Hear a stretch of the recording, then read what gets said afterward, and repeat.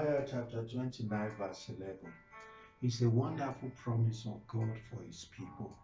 It says, I know the plans that I have for you, the plans to prosper you and to give you an expected end. This word was said to the children of Israel when they were at the lowest. It was given to them when they were held in captivity. To the children of Israel, at the time they received this word, they have lost hope. They think there is no future for them. And I believe at that point, they might have been saying to themselves, God has forgotten us. They might have been asking, where is the God of Abraham, Isaac, and Jacob? But in the midst of all they are going through, God remembered them and he sent a word to them. I have a plan for you. Maybe you are feeling like that in all that is going around the world and you think God has forgotten you. I want to tell you that God has a plan for you.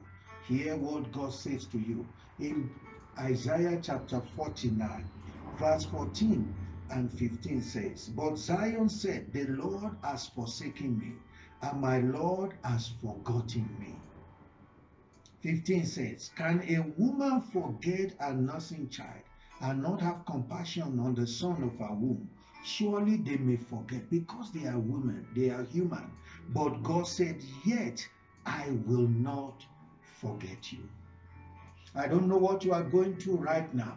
I don't know what you are experiencing right now. But I want to tell you, God has not forgotten you. The plans of God still stand.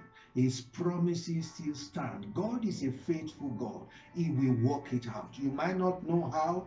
Just keep on waiting and hoping on him. He will make sure that his word come to pass in your life. God has not forgotten you. I pray that you will continually remember the promise of God for you, the great plans that he has for you, and that he has not forgotten you. Until we meet again, I am Apostle Solomon Badmos of Abundant Life Ministry, Namibia.